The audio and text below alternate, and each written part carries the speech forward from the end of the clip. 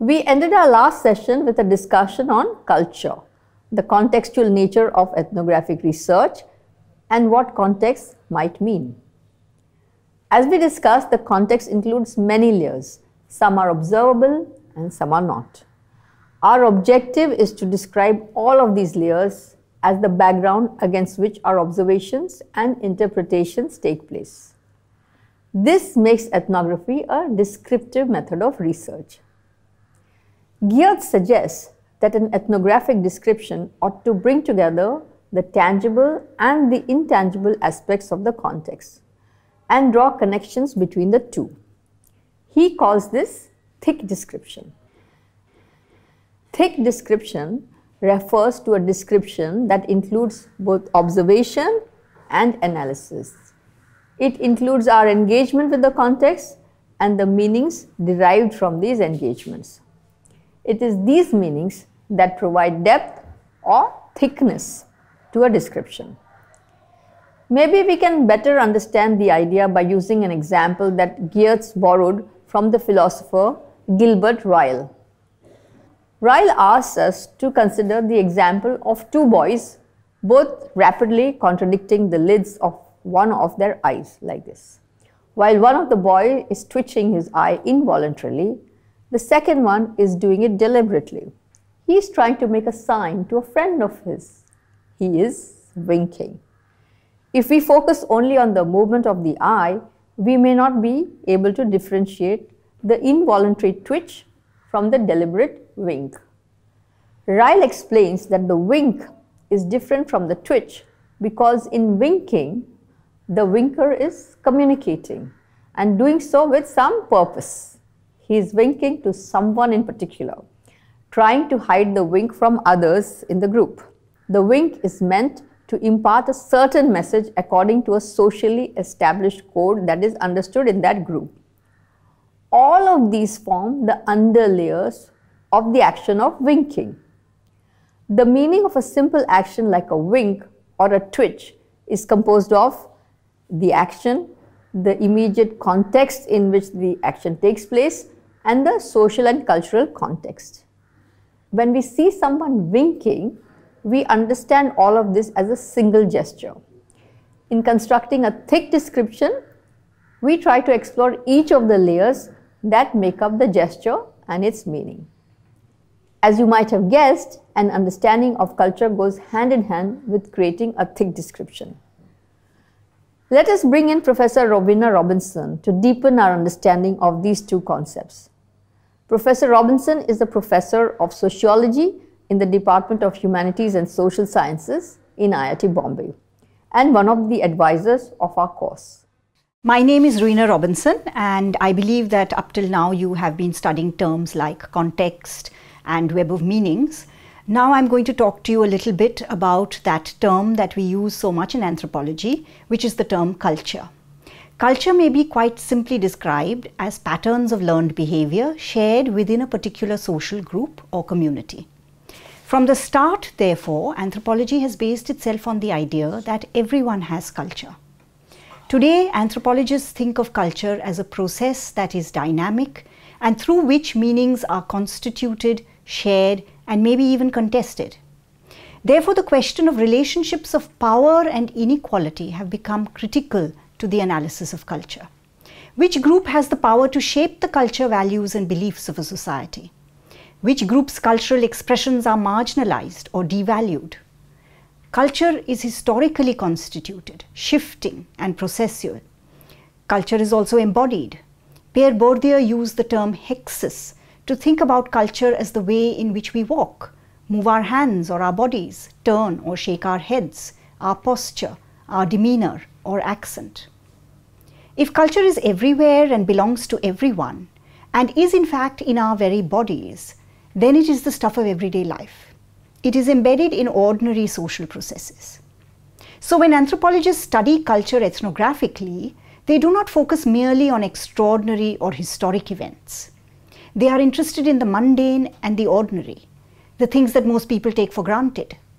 To observe these, the ethnographer needs to live with the people she studies, or remain in sustained direct contact and communication with them, to become familiar with them as companions and neighbors, so that they may continue with their activities unself-consciously in front of her. The little things, the minutiae of everyday living, is what Malinowski famously spoke of as the imponderabilia of everyday life. Why does a woman in this society laugh with her hand over her mouth? Why does a young girl sport a ponytail, while an adult woman has to bind her hair and cover her head? Why does one social group begin a meal with something bitter and another with something sweet? Why do men's shirts have buttons on the right and women's on the left? Why is the bathing area attached to the kitchen in this region, but the toilet far away and at a distance at the back of the house? What are the sounds that one hears from dawn to dusk on an ordinary village day? Does the day begin with temple chimes, the sonorous sound of the azan, or the tinkle of the bells on the fisherwoman's cycle as she does her rounds of the neighborhood? What smells pervade the houses and fields as one walks the paths from work to home? At midday, does one get the sharp tang of mustard in the air, or the full-blooded waft of coconut, or the earthy aroma of makki ki roti? Does one social group eat sitting at a table, while another in a circle or linear arrangement on the ground? Why in a community does a woman eat off the same plate left behind by her husband, while in another a family eats communally from a thal? It is important to remember that many of these small, taken for granted aspects of everyday life will strike the ethnographer more forcefully in the initial period of fieldwork because of their unfamiliarity or strangeness. Time in the field will render them familiar and more innocuous. That is why it is important for the ethnographer to keep a detailed diary of observations from the very beginning of her observations, so that she does not lose sight of these aspects, which often hold more relevance than she might at first imagine. Attending to these tiny inflections of culture forms the basis for thinking about the ways they interconnect and form patterns. Behavior in one social context has to be observed in relation to norms and behaviors in other contexts in order to attain a fuller picture of the society and culture at hand. This brings us to a more layered and complex understanding of ideas of masculinity and femininity in a culture, of taste and distinction, of purity and pollution, of auspiciousness and inauspiciousness, of honor and shame, of structures and notions of privilege and power, status and class. This is precisely what thick description is meant to convey. The layers of meaning and embeddedness of thick description involves understanding and absorbing the context of a situation, conversation, action, or behavior. Geertz felt that what the ethnographer does is to give us her own interpretation of other people's interpretations of what they do or say or think. Thus, for us, the readers of ethnographies, to discern for ourselves the correctness or incorrectness, the validity or soundness of the author's interpretations, we must be provided with rich detail of the context which led to those interpretations being constructed. Because thick description seems a vague concept and one that is not easy to pin down. Sometimes it has been defined by contrasting it to its opposite, thin description. Thin description would be merely a collection of superficial information. Even if there is a lot of such information or numerous such facts which are put together, if the description does not convey to the reader a vivid sense of the encounter or situation and does not analyze its meaning for the social actors involved, it is thin description. A description is also thin if the account is not embedded in its historical and social context, and if we are not able to perceive who the people involved are and what their relationships with each other are, their intentions and the surrounding circumstances of what they say and of their behavior or actions. As you can see, describing what is thin description gives us a feel for what thick description might be, and vice versa. Firstly, what is clear is that the word description in thick description is inadequate. Thick description is not merely description. It is also interpretation. Secondly, thick description is not merely about facts and information. It is about verisimilitude or authenticity. This authenticity is intellectual, so that we can appreciate the interpretations of the author. It is like cooking. We don't just eat the dish and try to imagine how it might be made. We don't just read the recipe, which would be like a thin description of the act of cooking. We are in the kitchen itself, and we see the cook and what ingredients are put together, the events or the persons involved, perhaps one can say, and why some of them are more important than others, in what quantities they come to be mixed. We get the aromas of the dish that arise as each ingredient is added and mingles with the others. We enter into the assembling of meaning by the author. The authenticity is also emotional. Thick description should enable us to feel, as in a theatre, that we are there as events are unfolding. We can enter into the social actors' sentiments and motives, hear their voices and see their movements, behavior and relationships with each other. We know what they wear and where they are. We become aware of who is present and who is not. This is not a surface account of what is happening. It goes beyond the present. It locates incidents, information and situations in terms of past events and the intersecting biographies of individual actors. This embedding of events and experiences in their social and historical contexts enables us to comprehend why a particular situation or a series of incidents is significant in the social and cultural life of the people, and in what way. It has been argued by the sociologist Norman Denzin that for a thick description to be thorough, it needs to capture all of 5 aspects: the biographical, the historical, the situational, the relational, and the interactional. Let us examine how these elements are brought out in the following example.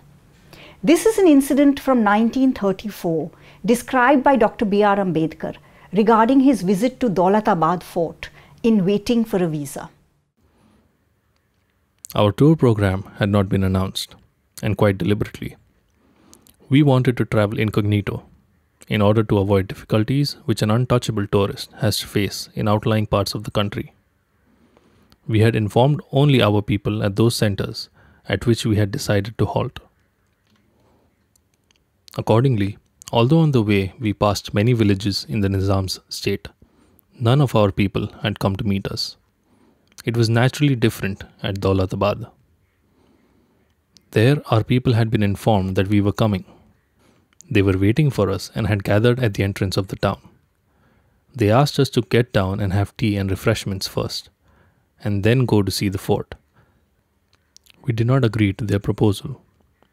We wanted tea very badly, but we wanted sufficient time to see the fort before it was dusk.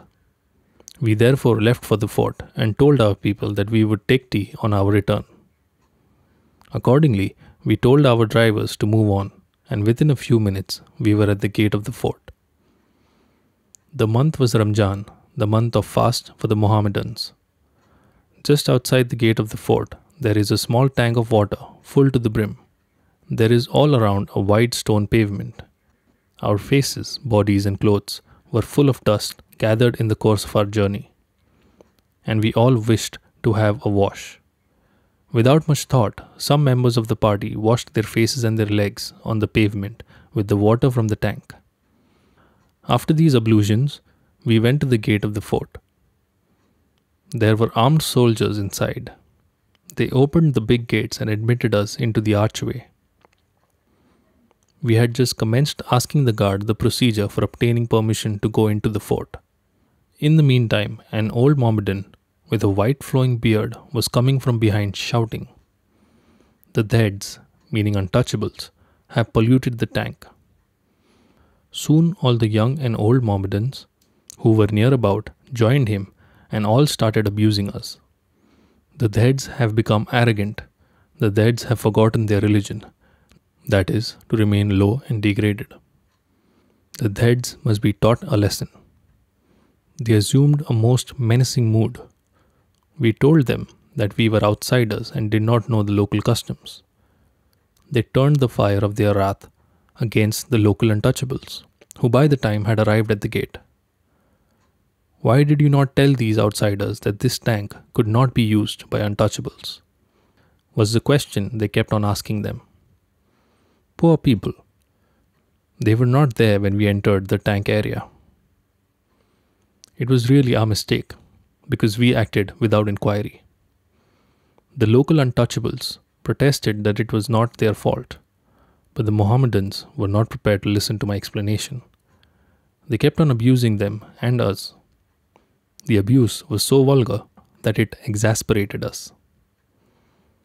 There could easily have been a riot and possibly murders. We had, however, to restrain ourselves. We did not want to be involved in a criminal case which would bring our tour to an abrupt end. One young Muslim in the crowd kept on saying that everyone must conform to his religion, meaning thereby that the untouchables must not take water from a public tank. I had grown quite impatient and asked him in a somewhat angry tone, "Is that what your religion teaches? Would you prevent an untouchable from taking water from this tank if he became a Mohammedan?" These straight questions seemed to have some effect on the Mohammedans.